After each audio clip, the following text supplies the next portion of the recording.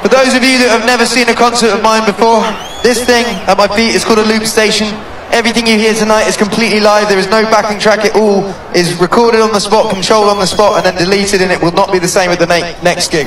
The way that it works, you press record like that, and then you press play, and it plays back, and then you can loop on top of it, like this. I'm going to do a lot of that.